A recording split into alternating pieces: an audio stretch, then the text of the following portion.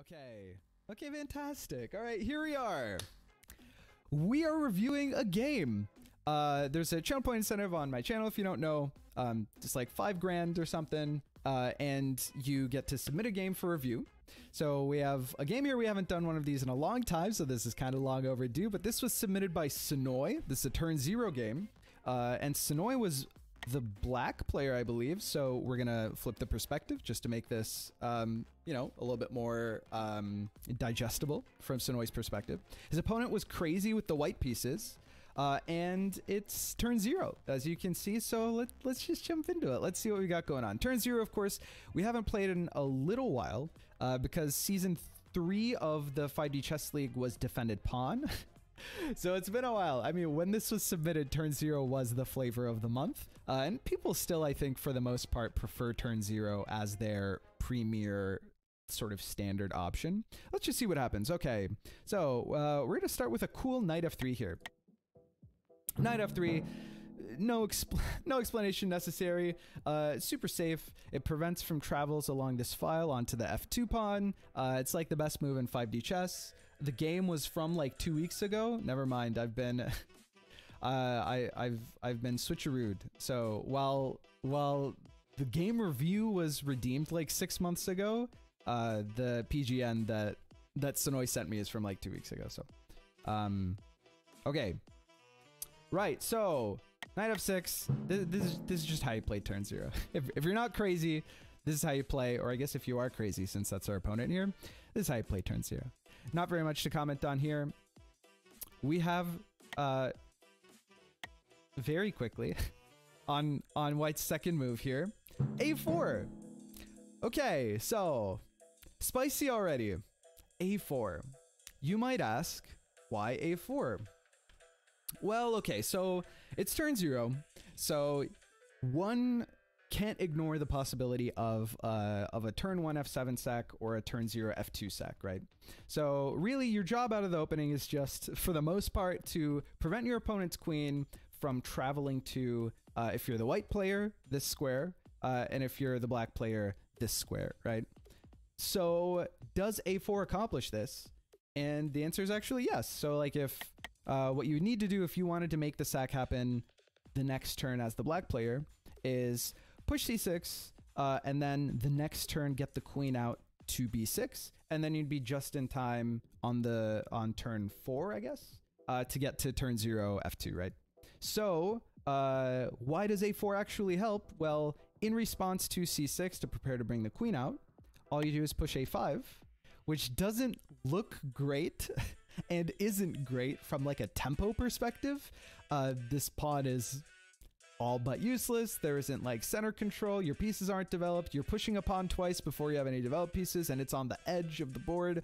But you know, a5 here on the next turn does prevent the queen from going to b6 to make the sack happen. So it's okay, right? It's not like you immediately get f7 sacked on, and you know, when you're playing 5D chess, especially a variant like turn 0, you want to sort of mix things up, right? You don't want the opening to get too stale, as it is occasionally want to do, at least if you're impatient. So a4 been played. That's the idea. In response, what do we get? We get d5. Okay, so ordinary, the sort of like usual knight f3, knight f6 opening is followed by, I think most frequently, d4, d5, and then c3, c6. So that prevents all travels to the f7 and f2 pawns, and it just, you know, like develops your center in a way that you can get your pieces out. So it's no big deal. So essentially what Sonoy's done as black here is ignore a4, which I think makes a decent amount of sense, and just develop his pawns in a way that prevents his opponent from making the straddle happen. And you know, you're gonna get your pawns up. You got center control. You're gonna get your pieces out. It makes a lot of sense. So nothing too crazy here. Okay. Next move. White plays h4. Okay. So we have like a crab opening, but there's a knight out here, which is really something.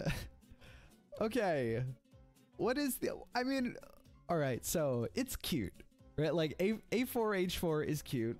It's not like it automatically loses in any way. It does beg the question of what, like, now if black were to put the bishop on G4, there's no pawn to kick the bishop with, which is kind of annoying. It kind of like commits your pawn and doesn't develop any of the other pieces in a way that's pretty unnecessary. It does take away this square, like pushing this pawn toward the king side is something that you often see a few turns later into the game. And its function is sort of to prevent, like if you wanted to get a queen to f2 in this situation as black, then what you might sort of want to do eventually is push this pawn up, get this knight out in some direction, and then put a queen on h4, right? So a preemptive h4 prevents a lot of queen shenanigans, where the queen gets out to h4 here and then attacks the, which this knight was doing already, by the way. But you know, you don't want, like, the knight can get traded off, it can get kicked off, whatever. For example, the bishop here and then the sack into the knight. You don't want black, I guess, to be able to just get to h4 and then sack onto f2 or something. But it's this is ill-advised. It's not immediately losing, but it doesn't do a lot for you. I don't think I need to explain this. This isn't good in regular chess either, right? But it is meme. And if you're winning in fun, then you're winning the game straight up. That's how it works. So, what are you doing now? What's the response? Okay.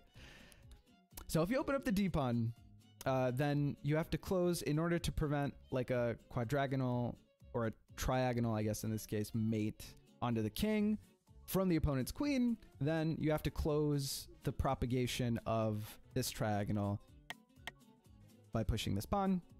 Not that black is in any danger of that happening anyway, because like a4 is already occupied by the opponent's pawn, and so he'd have to like push this and then get the queen out there. Probably isn't gonna happen, but I mean structurally this is what you want to do anyway. So your king is safe, you're not going to get traveled onto, so now you can develop your pieces and move forward like that, right? Okay, let's see, where are you going next? Okay, c6, and then in response a5.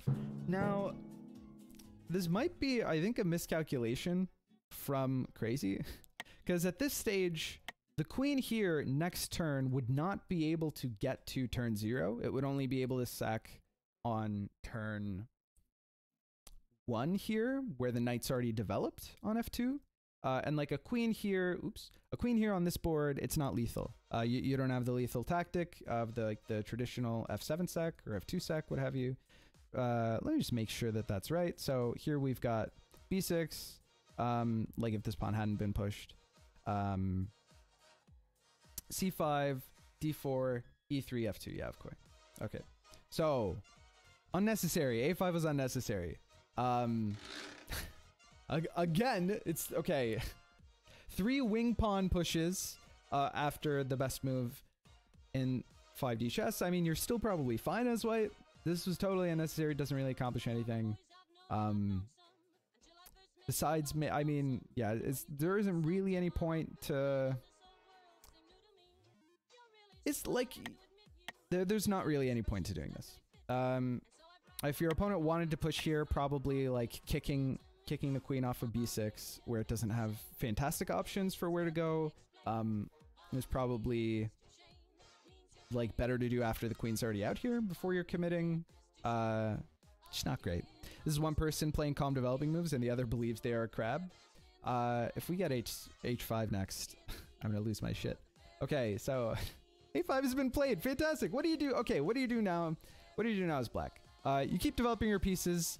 The point was playing Hypercrab. Does this have a name? Also, why is it the Hypercrab if they're in a... I mean, is like the knight is played, right? So what is this? Is it like a crab with like a tumorous growth coming out of its face? A crab with like an extra stubbly arm between on its like bicep? What's going on? What's the theme? It doesn't... There's no... Okay, apparently this is the Hypercrab. 5D Hypercrab requires one knight f3. Why is it called a hypercrab? Usually hyper is a term used in chess openings to denote like a distillation of an opening into basically you don't play like preparatory moves, you just like go in, right? Crab is a4, h4. Okay, so crab is h5, a5, h5. Okay, except there's the knight f3 first. Whatever. All right, fine. You know, you can call it whatever you want. It doesn't make it any better of an opening. But what do you do as black here? Whatever the fuck you want. Who cares? You probably, like I said before, doing this is nice because this knight is the. Yeah, I mean, like this knight is important, right? It's literally white's only developed piece, and in general, it's like the primary protector of the f2 square. So, and it can't get kicked because your opponent's already committed h4. Hello, where can I play this game if I don't have Steam? Welcome, Night Firehose. If you don't have Steam, you can play this game at, I think, chessin5d.net. It's a website created by, it's developed by one of our near and dear community members, Alex Bay. He's recreated the client on this website where you can play in browser. It's kind of a work in progress. He'd already made the website and then he's overhauling it with like new and improved sort of features. So you can play it there if you like. All right, okay. So what does it actually do? Calm developing move, I assume. Okay, bishop g4. Makes sense. Why wouldn't you do this? This knight is pivotal. There's no way that you can deal with it. He doesn't have any other pieces. That's it. What does hyper accelerated mean? Kappa? Well, you're mixing up with accelerated? Yes, but hyper accelerated is like most of the time hyper is put in front of accelerated in terms of chess openings. That's just how it be. I mean, listen, we're not gonna get into chess opening etymology right now. We're gonna see what white does here. Okay, we've been looking at black's perspective and thinking, okay, what do we do? Let's take a second and consider white's options here. What do you do as white? Pushing e3 is never a bad idea. That allows you to recapture with the queen, whereas otherwise you're going to be recapturing with the g-pawn. In general, this like making this trade here for, let's just say some like nothing move has been played. This trade here is, in regular chess you might take this any day of the week thinking I've disrupted my opponent's structure, but in 5D chess, it's actually not the end of the world for the white player here if they have to capture with the g-pawn, because rooks are, especially on the king side, kind of, they do a lot of work in terms of cracking open the opponent's position. Rooks are so difficult to activate just because pawn structures are generally kind of really rigid in 5D chess. There can't be too many holes, otherwise there are like opportunities for, you know, travels like into your territory. And so opening up this G file for the rook to stare down is kind of nice.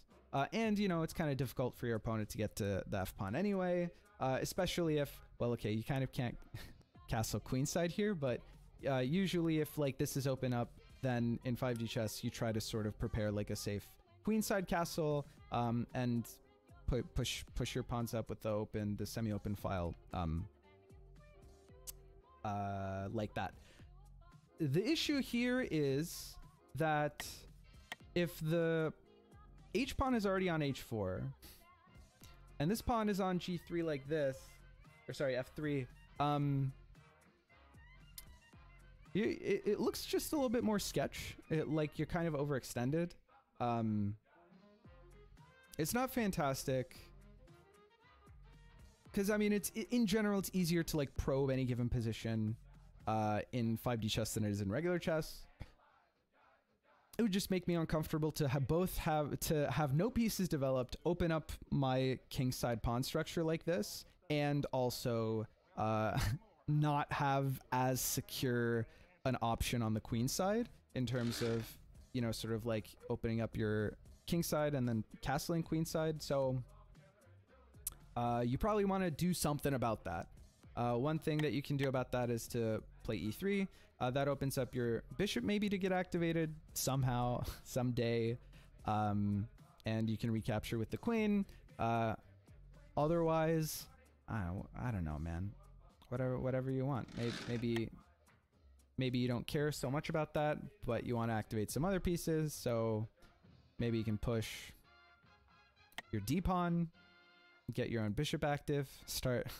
sort of ignore the fact that you've played like a lunatic so far and actually, you know, get your pieces out there. Let's see what happens. If hyper goes in front of accelerated, explain hyper modern. I think it's kind of the same idea. Well, man, maybe that's a story for another time. Hyper is just this crab's occupation. It hypes. Okay, no, you know what? I'll take that. It certainly does hype. I mean, I'm pogged up. If this crab weren't played, we wouldn't be reviewing this game right now. So the crab is the hyper by occupation here. Narik says, I'd like rook a4 here.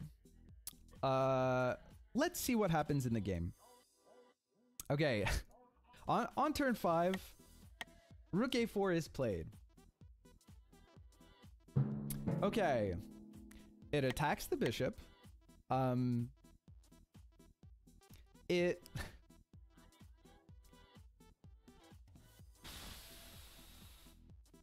mean, these positions are usually pretty closed and clunky. So like having a rook out there is seldom super worth.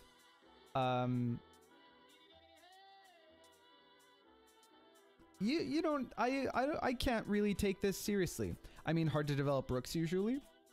Yeah, but you don't want to just develop the, you know, it's like, as any chess player, like as soon as they start, you know, sort of learning the rules to the game, they'll be like, oh, okay, rooks I think are stronger pieces than the other pieces. So let's go ahead and develop them, you know, right out of the gate with this kind of schmovement. But I mean, okay, irredeemable is a strong word. Rooks usually do nothing in 5D. I think that's because most of the games you tend to play, Narik, just don't go into endgames. So I disagree. But certainly rooks get stronger the more open the position is in like regular chess as well as 5D chess. And the position's not going to open up very quickly in 5D chess because the pawn structures are so rigid, because you have to play sort of in like a reserved way to defend your king, right? So doesn't seem fantastic. You don't really have to do much of anything, man. Your opponent doesn't have any pieces. You don't even have to really respond to this. You can maybe, if you really, not to mention this rook literally was doing a single job, which was defending this pawn. So what's wrong developing it? Maybe exchange at some point. What's wrong is it took like 3 moves to get this rook into the game. It doesn't do very much. And you don't have any other pieces developed. So it's not like you can afford to give up the tempo or space, right? Let's see how it plays out. Let's just see how it plays out. Okay. Sonoy here develops his queenside knight. We have knight b7, which I think is sensible. If white opts to trade here, then you take back, and then you've got a knight to replace the one that you put up there. Alternatively, you can like pull the knight back here. You don't have to wear, like, all these pawns are the queen can't move right now, so it's not like you can't afford to open up like a single diagonal to f7. So I think this is sensible. Developing your pieces. Well, then that's pawn moves. That's the problem, not the rook move. Yeah, it's not your devil's advocate here doesn't really I think it doesn't accomplish very much. Like, are you okay? Are you arguing genuinely that having pushed this pawn, the rook development is suddenly more advantageous than like developing your other pieces? Because I still think it doesn't make much sense. Especially because it undevelops this pawn. Sorry, it undefends this pawn. Rook a4 is Stonkfish recommended. That I believe. I didn't know that David was giving out access to Stonkfish, but there we go. Okay. All right. Listen. What does white do now? Do you actually take this? Okay, realistically speaking, given that you've made this move, like if I had to pick up this game from this turn for white, what would I do here? I don't know, probably still push this pawn to defend the knight. Like, given that you've already made these moves, is it worth to trade the rook for the bishop? Maybe. How does it look after this happens? It's not like you've moved any. Your g-pawn is still defended. I mean, it's the problem with this is you've pushed h4 in addition to pushing a5 and getting your rook out there, so you can't kick this knight, right? It's not.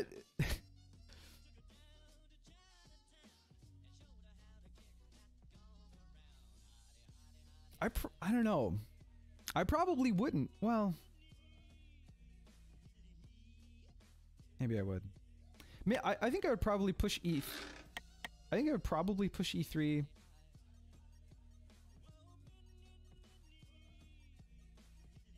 Preparing to take on the next turn. Not taking the bishop isn't good. Keep the tension. It could be good in a second, but not before. Like, you can sort of maybe take advantage of like the one turn, like the one turn window that you have from, like, if this pawn is pushed, then there's a turn where after you take the knight takes, the opponent doesn't have a knight here on f6, and if your queen has like a way to get to h5 on that turn or the turn after that, then that's like maybe useful. We'll see. Okay, what does white do here? All right, okay. What does white do here? Let's keep moving. e3. Okay, well, sensible. All right, there we go. Makes sense. Defends the knight. I mean, the bishop doesn't have really very many places to go, but I mean, in a situation like this, e3 is always important. Pushing the e-pawn enables you to get your queen to the opponent's king side, which is sort of paramount for threatening a lot of things in 5D chess. That's just the way that it be. I think it makes sense. I think it makes sense. Okay. What next? What do I do as black here?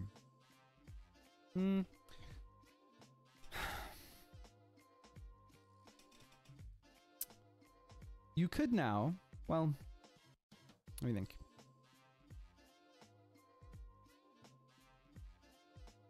I think maybe pushing your own e-pawn isn't the worst idea in the world. It enables you to get your dark square bishop into the game. It opens up when you make like the trades happen or whatever. Like if this happens and you recapture here, having this queen here is actually kind of a big deal. Like the availability of your queen to move to the king side, I think, is a big deal. Probably I'd just play e6 here. Other candidate moves, I don't know.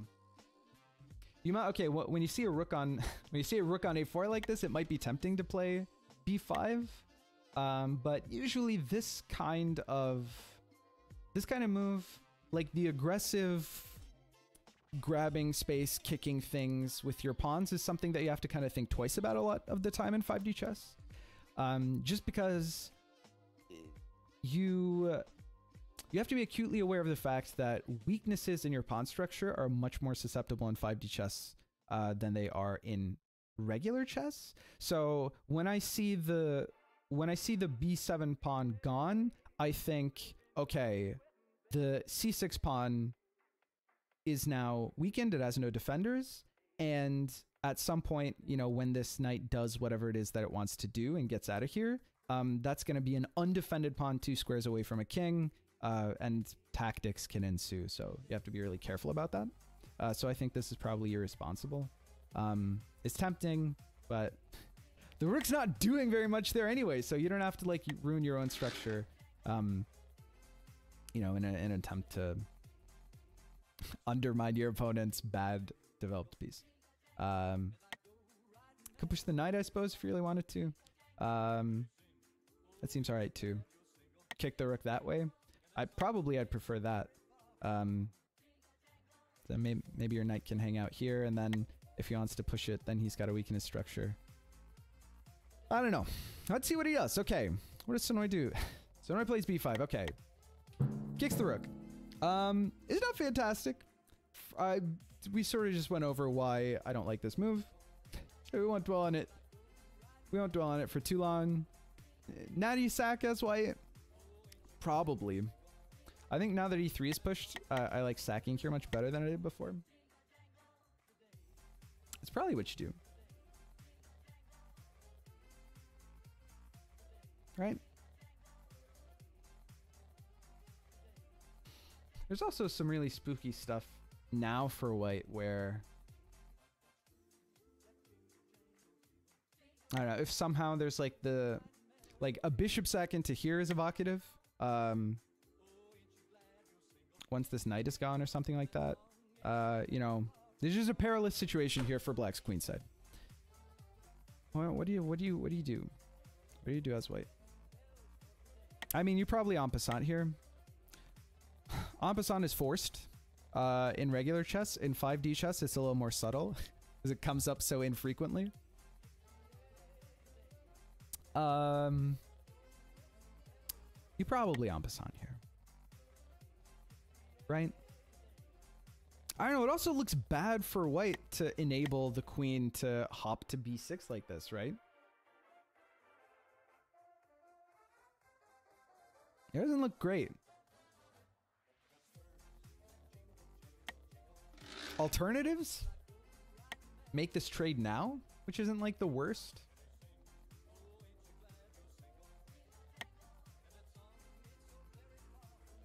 Alternatively, I mean, you could capture with the pawn, which I like less. I think the queen activity is more valuable there. Especially because this pawn on e3 here is a lot weaker than it seems. With respect to, you know, you can usually kind of like, I don't know, push this pawn, like takes, sack a queen into it, and then some, you know, like knight travel or something. I don't know. Okay, what happens? Whoa. Believe it or not, we're kind of like halfway through the game. Okay, en passant does happen. All right. I think you take with the queen here. I think the queen activity is more valuable than whatever you're trying to do with the rook there. I think this probably is a no-brainer. And you haven't pushed your e-pawn either, so you're not like super excited to get your queen developed on that side of the board. Yeah.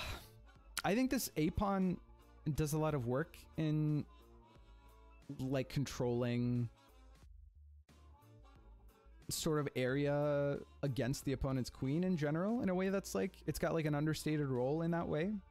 So it's kind of not obvious. Like the queen can't do that much from here right now, but I think this queen is probably a nuisance on b6.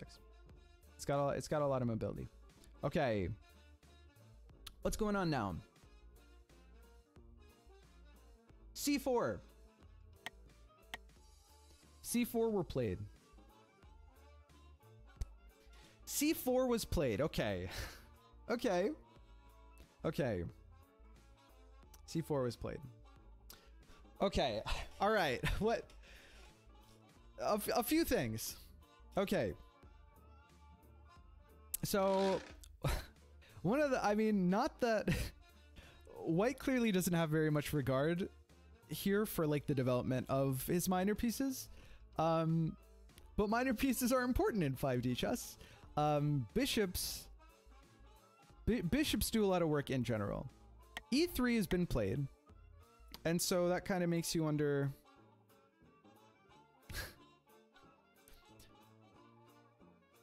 You gotta look at the dark square bishop and wonder like how exactly it's gonna get developed.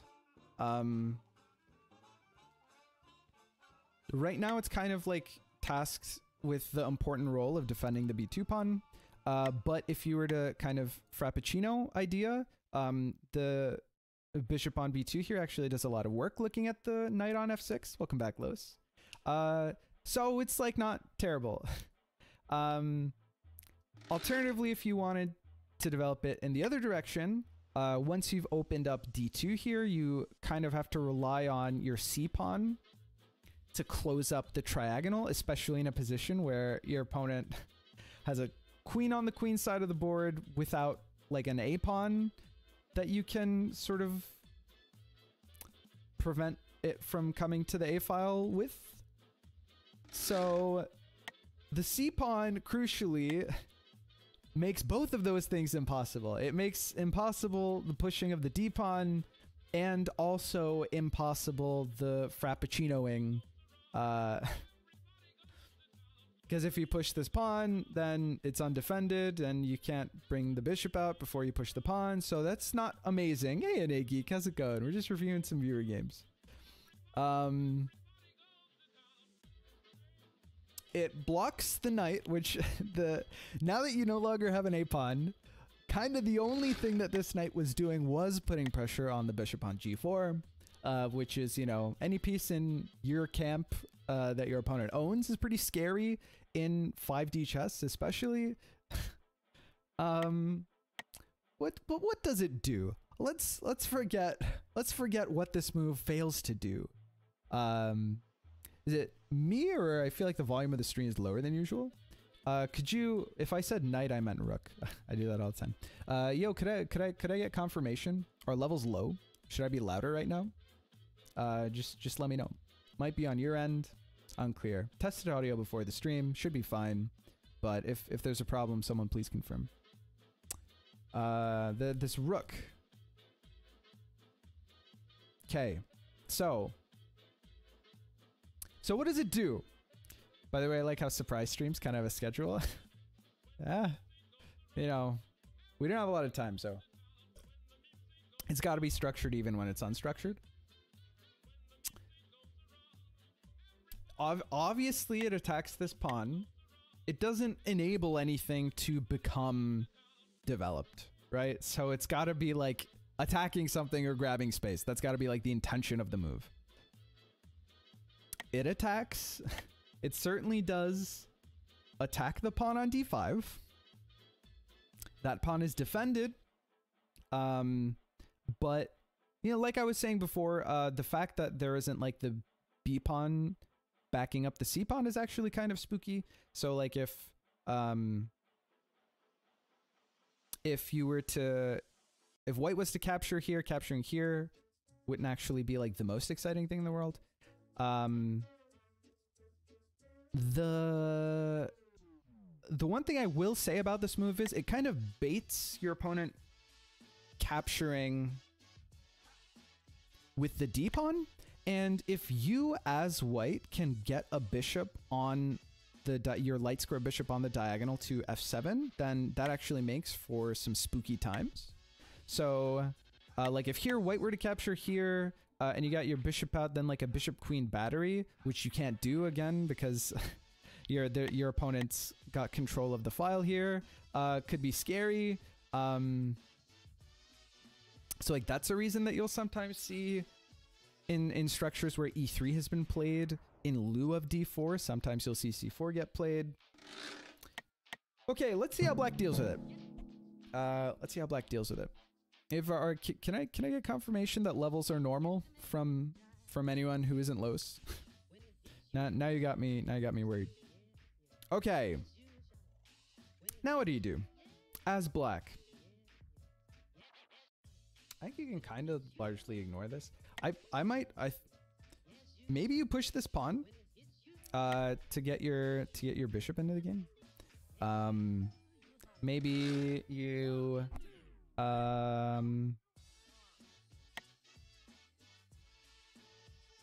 maybe you kick the rook with your knight. Maybe you probably don't want to sack this now, because that could get a little bit scary with this queen and this bishop eyeing up. I don't love that. You can maybe even like frappuccino this bishop and castle kingside. Levels are leveled. Feel like it's normal. Okay, cool. All right. Much appreciated. Okay, what does black do? What do we do here? Travel! Travel onto F2. Wow. He goes for it. Okay.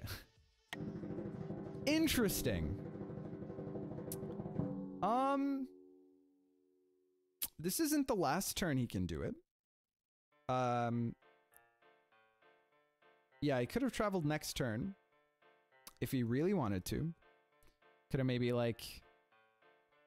Well, you probably don't want to push this in first because traveling after you've enabled the queen to come out to F3 is more spooky. Plus the bishop, your bishop is doing so much work here anyway. Like, this knight is absolutely paralyzed. There's nothing that this knight can really do. And you can set up for some pretty monstrous... I don't know, like this knight out here actually is like a cool move, tactically speaking. So obviously this can't happen because then the king captures here. This can't happen because then the bishop captures the queen and it checks the king one turn in the past. The king has to take, and then you have like mate here. Well, not immediately, but you know, whatever. Well, one turn after that or whatever. So I kind of like this knight move. This knight is super paralyzed, so in general, you don't want to be trading this in. Even in some lines, sacking the king on d4. Excuse me? The queen? Yeah, okay. Yeah, no, I like sacking the queen better than sacking the king in general. There's a lot of, like, black is set up very nicely tactically here. In the present, no travel necessary, but travel happens. What are our prospects? Is he going for what I think he's going for? Unclear. This has happened. Okay, so when this happens, unless you counter travel, which actually I don't think that... Yeah, white doesn't have any travels because the rook hasn't moved recently enough. There are no open lines for the... Actually, no, the bishop doesn't yet have... In like 2 turns, maybe the bishop will have a travel for white. But right now, white's only legal move is to capture here. Because this queen is checking the king on the other timelines, right? Or on the other timeline. Okay.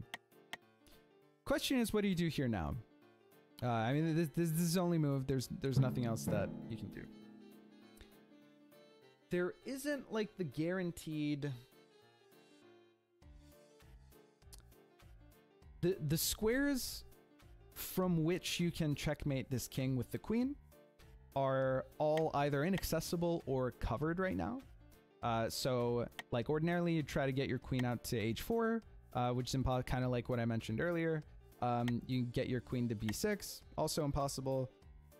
There's already a knight here, so you can't checkmate along this diagonal, like with the bishop, just by pushing this pawn up a few turns in the future.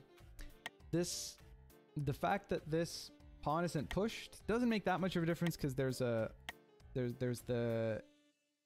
h4 pawn out here anyway, so like your queen couldn't go out there, but also this knight is on f3 already. So what are you going for? What are you going for as black here? There is the opportunity. Okay, you can exile, which is ridiculous. It's kind of ridiculous. Queen b6 looks spooky. You guys are only... It doesn't look spooky at all. It looks spooky if you think your opponent is playing for a draw, right? So like queen b6 here is, you know, it checks the king, and probably what you want to do is recapture here.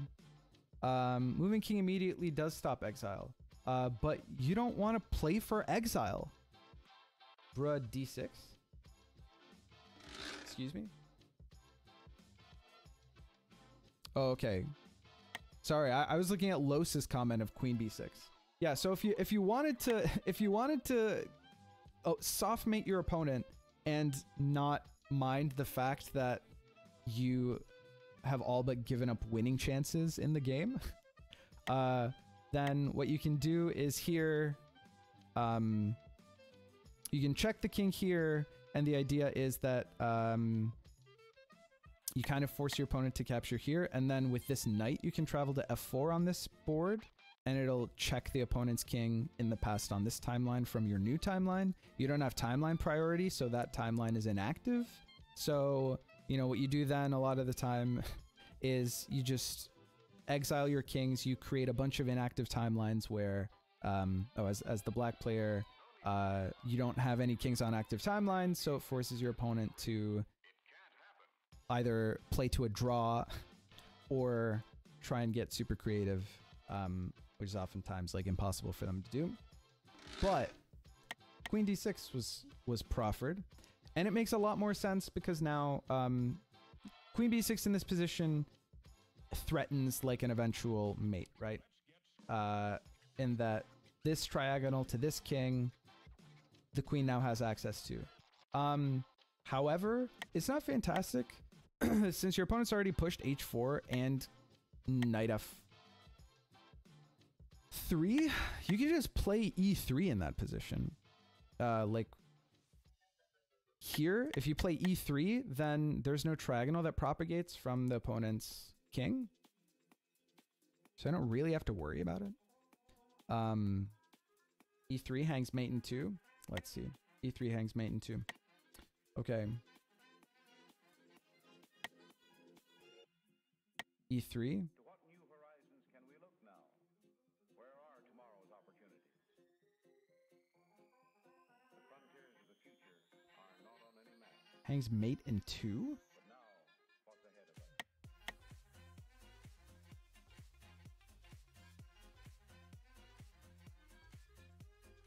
It hangs mate in 2.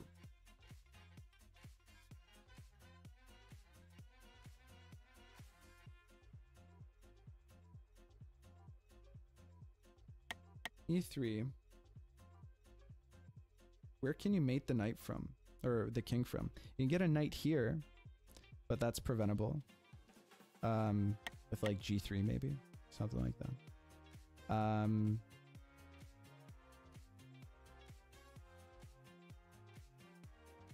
I mean, those are the only two pieces you have, so it's got to be like the queen and the knight, right? So... Oh, I see the mate in 2. With the queen on d6, if you push e3 immediately, then your opponent can check like that, and you have to move the king away, and then queen g3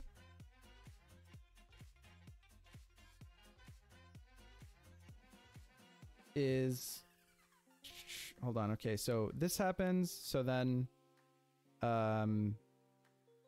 e3, knight e4,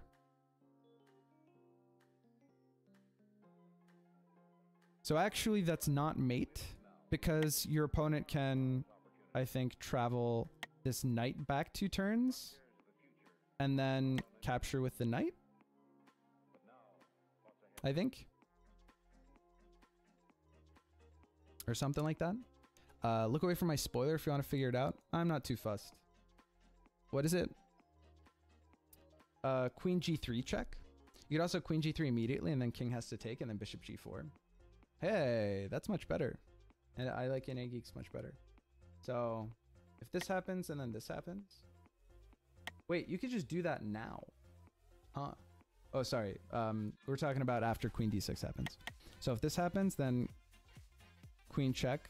Only legal move is takes, unless you, because we're drifting into the territory where you can like travel enough turns back to, oh, the queen can only go 1 turn in the past because this hasn't opened up yet, right? So really you can only go 2 turns into the past. So I think the mate in 3 isn't mate, but I think the mate in 2 is mate. Yeah, so e3, queen g3 check, king only move takes, and then bishop out here is mate. That was what I saw. Okay, Nurikan and A Geek get bonus points for seeing the mate too. Okay. In that case, maybe queen d6 does look dangerous, right? You don't have to push this turn. Crucially. So you can like push this, which is covered by the queen, the next turn, for example. So I don't know, feels like it should be fine for white.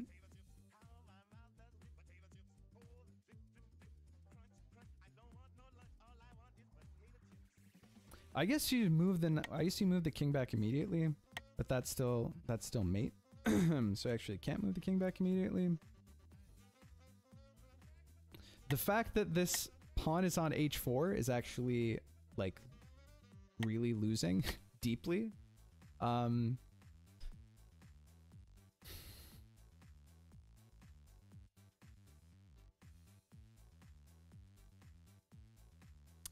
You gotta prevent the queen from getting to here. The only way it can really do that is rook h3. Then bishop takes.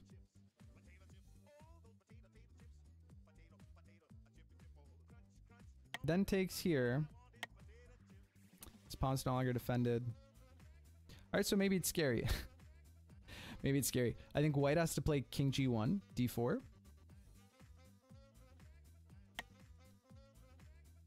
King g1 is probably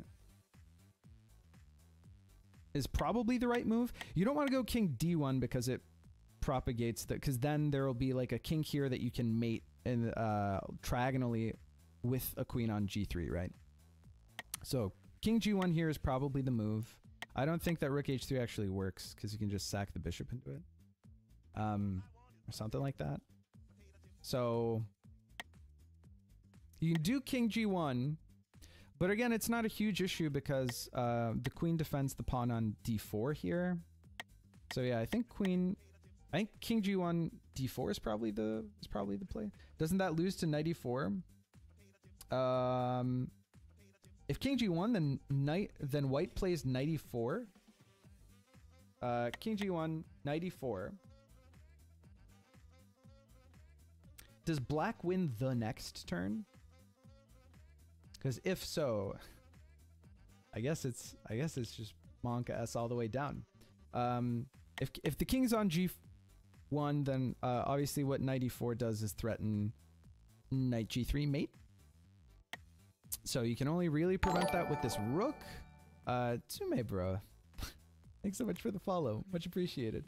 Hope you're enjoying the content. Welcome to the stream. Welcome. And if at any point you're forced to play rook h4, then the opponent can just grab it with the bishop, so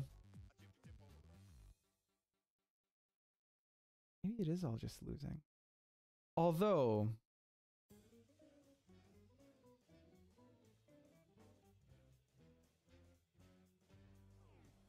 how many turns from now is that? Just one? King g1, knight e4.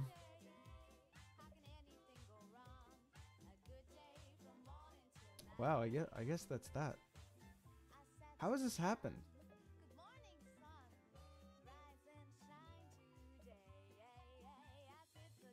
I guess that's what happens when you don't have any pawns or pieces developed, right?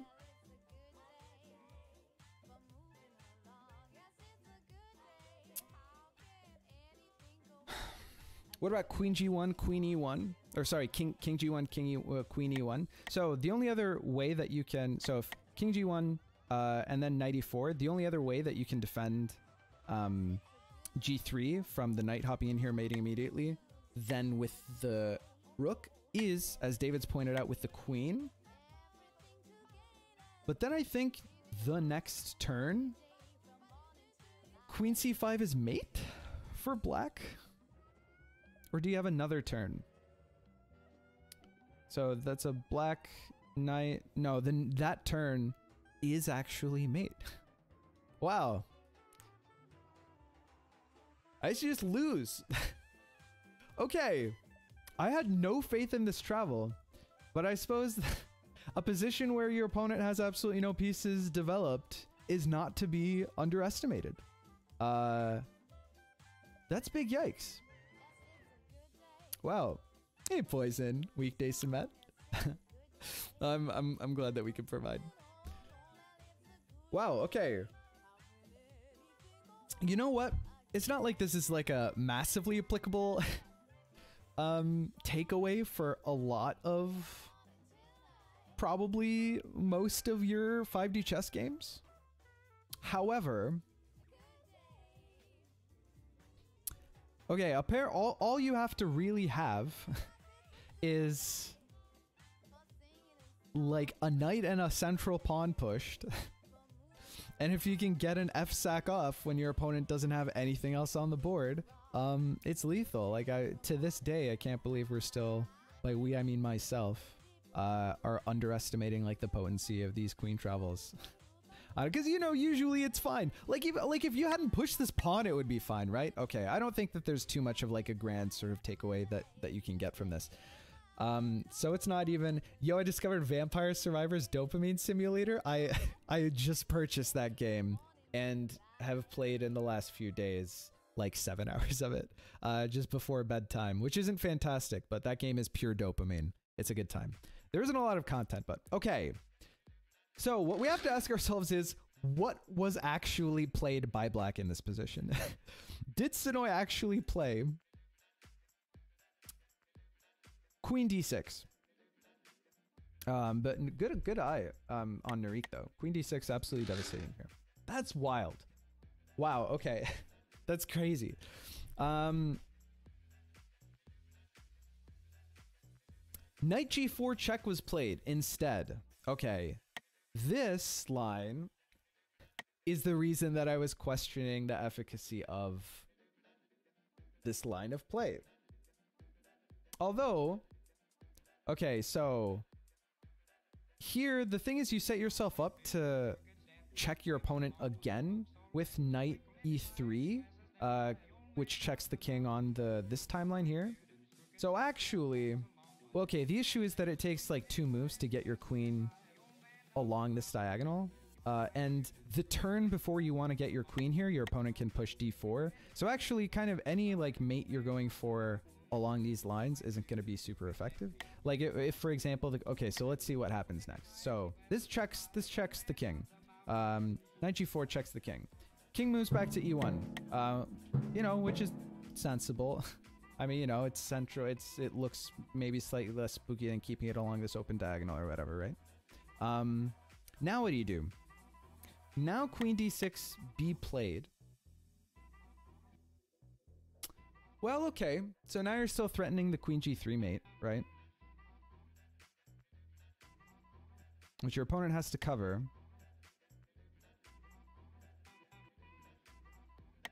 Like, white is objectively safer here than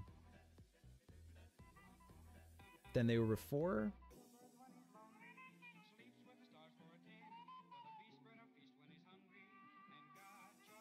Is this enough?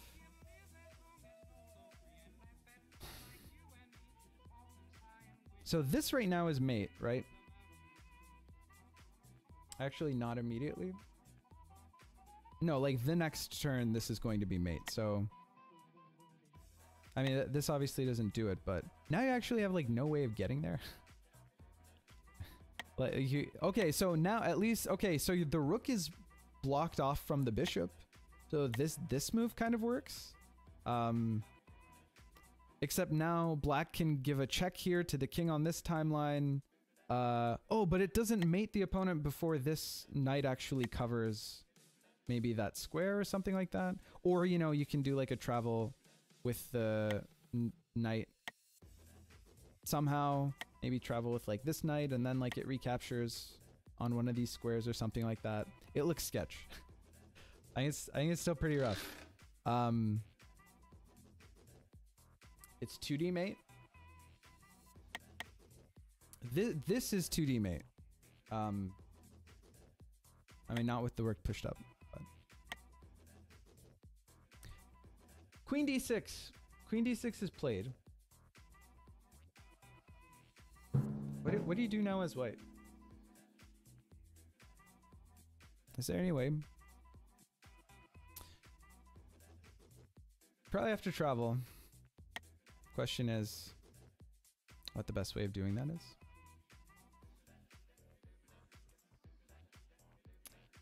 This knight doesn't really cover the squares that it needs to cover.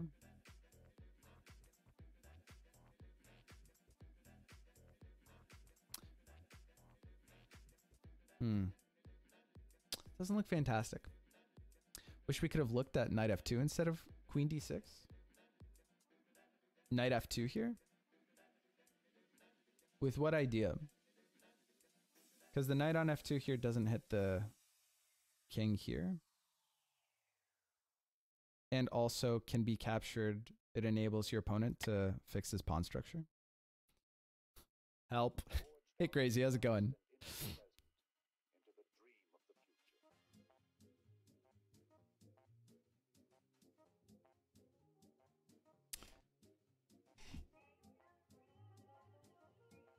I guess white is super wrecked here. What if you had played... I think it's probably... Okay. King g1 here, I think maybe is safe. Because you earlier, like if you do the immediate queen d6 and the opponent has to move his king, the knight e4 sort of makes it possible to do stuff. Did you do my game first? No. Now if you do it instead of queen d6, pawns are too slow. It's a free queen, I think. Here if king... If instead of king e1, king g1, I think maybe it's robust against this queen move, possibly, because then you can push this pawn. Am I wrong about that? With this knight out here. Question mark? Alright, well let's see what happens in the game. Okay, there are a lot of crushing ideas for black here. Realistically, you know... over time, black is probably going to be overwhelming here. Queen d6 basically threatens 2 soft mates, so that's probably better.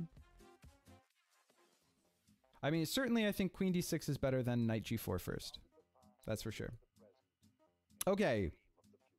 So, we get c3. It's interesting. c3? c3, huh? c3? Am I reading this right? Yeah, c3.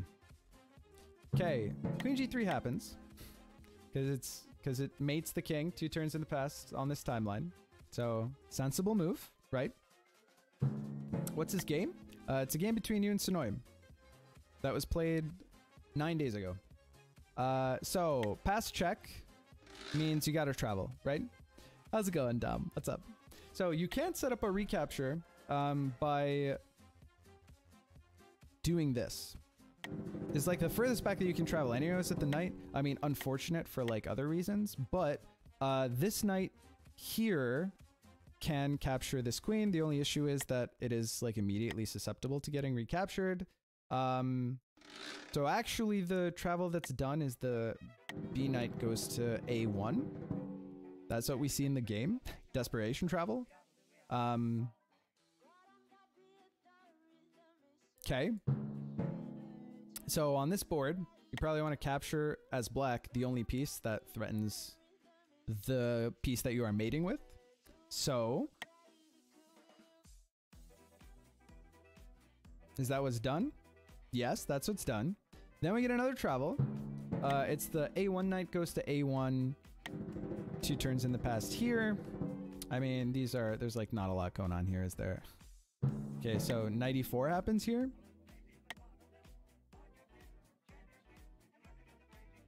The knight on f3 here goes to f4 here, creating an inactive timeline.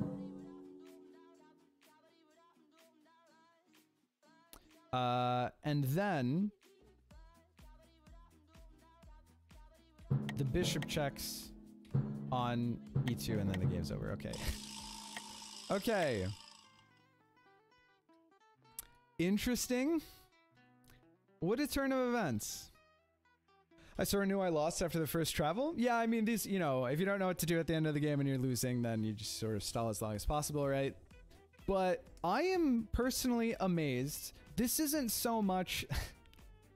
It's crazy how much of like my defensive 5D chess intuition revolves around having the wing pawns. And I guess really more than anything else in this game, the takeaway is that the crab is like so severely weakening in a 5D sense that not only does it only waste time, it actually kind of like cripples you irredeemably. Wow.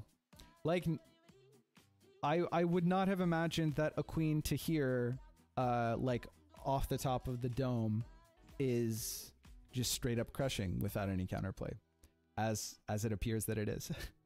Wow. Jeez. I mean, it doesn't help that the opponent doesn't have any travels. Yeah. He didn't review the first game, it seems. I'm reviewing them in order. Crazy. So Sonoy submitted this one before you submitted yours. Crazy says he won the first game. We'll get to that one too. We'll get to that one, and you know, maybe the crab will redeem itself. I find it highly unlikely. But you know, I've lost to some wacky shit before. I've lost. There's a game on my YouTube channel where I lose a game to, I think, Graven playing a4. It's like knight f3 a4. But I think h4 is just too much. You need pieces. I mean, Lo says, I mean, the a4 has been played in the competitive scene before, but probably h4 is too much. I think you're overstating. You know what? Sure. Yeah, why not? I'll give a4 the credit that it has been played before. I submitted a game for review last year. Last year was 3 weeks ago. Calm down, Andre. This is it. I mean, it was a short and sweet one. We learned a lot. I guess it doesn't seem super relevant without the context of a game where the crab does well. Otherwise, it just seems like there are a billion reasons why none of this makes any sense to do. But you know what? That's instructional as well. Thank you so much for the Prime, Dom. Oh, 6 months? Holy shit. Last week was 3 years ago? That's the one.